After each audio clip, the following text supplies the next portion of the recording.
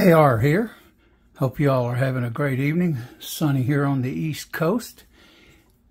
Here we are, we're going to take a look. Aero sent me the shims, sent me my new barrel nut today, and I redid this. Something I want to say on this lockup system. If you don't have your barrel nut has little lines running through it. You're supposed to clock that with your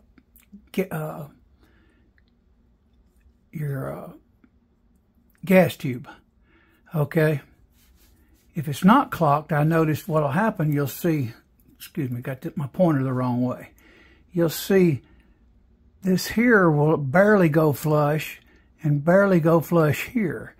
This here actually clamps onto the little lugs around this. And when you got it timed right, it'll lock into those little lugs and not only pull this tight, it'll pull these two into the lugs on the barrel nut.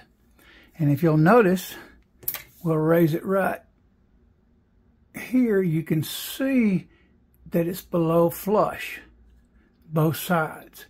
That was not so, and it's also right here. You'll see that it's very centered. Typically, you will not see that if it's not timed right. How do I know? Because I did it several times. I put this on, installed it, had it right. It was like this. I didn't want to use that many shims, so I pulled it off, ordered some shims from Aero. They told me I probably had a bad barrel nut, too, because it wasn't clocking and timing right. Okay.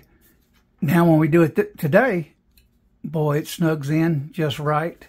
Everything looks good, and I was just wanting to do this quick overview and let you know all about this. Make sure that you have that like that. If it's off-centered, it ain't right.